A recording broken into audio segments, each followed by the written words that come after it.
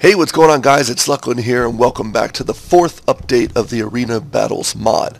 Now, we haven't really came up with a name for the mod yet, so if you guys have suggestions, just throw them in the comments. But let me show you, a lot of things are still changing. As you can hear, there's some active pigs up there, so the randomizer, I redid the randomizer. It's a lot different now, but it still uses the pigs. What we're going to do is we're going to actually create a custom mob that is like a pig, but has no sound, so you won't be annoyed by the pig sounds during the fights. But I'll show you the randomizer. Basically, it's the pigs there, there, there, and there. And then there's a pig chute up there, pig chute up there, and a pig chute up there, and so on over here, right there. So what's going to happen is, obviously, the pig's going to jump off of here. Once the piston gets activated, it'll push the pig up. He'll walk over here, and it's on a T flip-flop. So he'll push up, walk over here, and if he presses on this pressure plate here, now this is a rare room. And why this is a rare room is because of this. It has meat. So right now, Steak heals basically the players. Steak will heal the players, and they will grab it during combat. They will grab everything during combat. So this is a rare room. So as he walks around, he can hit this, and it will dispense the meat. He could hit that, and it will dispense the meat. If he hits this, it'll open the pig chute and bring out another pig, and that greaters the chances of the meat being dispensed during the fight. Over here, same thing. If you look, we've got that pressure plate back there, that one there, and that's the ones that open up the pig chute. And then we have this pressure plate here, just one. So if a pig hits this, it's going to dispense diamonds. And what diamonds do now is diamonds make them invulnerable. You'll see what that does. I'm going to show you in just a minute. So over here, same thing. We've got iron ingots. That gives them chainmail. So we have over here, we have basically the dispenser buttons there and there. When they're hit, it'll dispense the iron bar. And then back in the back, same thing with the pig chute. Got two of them back there. As it drops down, more pigs, more chances of getting the iron bars dispensed. And then over here, craziness. Got three of them. And this is a little more greater, so when the pigs come down, they'll be able to activate this a lot more. This has got basically a mix between swords and bows. Swords and bows, and gooey. Swords and bows, just like that. So this is the new randomizer and how it works. And this will be hooked up to the actual GUI control panel to start the fights. But right now it's not. Have it hooked up just up here. So these guys, these are the ones that press it right here. Okay, so if we come down here, I'm going to give you some demonstrations of what happens. So let's say I'm going to spawn myself. Let's say CWB and spawn myself right there. Okay, so first thing I'm going to give myself is iron bar, and he can pick it up from wherever. At this point, they can pick it up pretty decent amount, so they'll pick it up during combat, and I'll show you that in just a minute.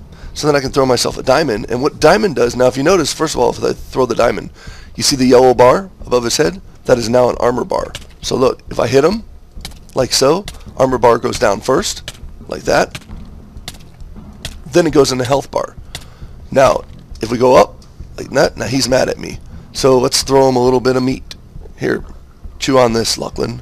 So we throw him this, and it heals him back. So we can hit him again. Watch. Okay. Just like this. Get him down more so you can see. And if we throw the iron bar on him, like this, he basically gets chainmail. And then if I use the sword again, it doesn't affect the health, it affects the armor first. So the armor is the first thing to be affected. So now if I throw a diamond at him, like so, he becomes invulnerable with the creeper thing. See, nothing's being taken off? So for 4 seconds, he becomes completely invulnerable to damage. So now, let me kill him off and show you what it looks like in a fight. Like so, and let's do this. So we're going to say, Luclin. Actually, let's put up the walls. Let's do all up. Okay, so all are up, and we're just going to do, I think, green and orange. Okay, so let's do Luclin MCWB against Wolf 21. just like so.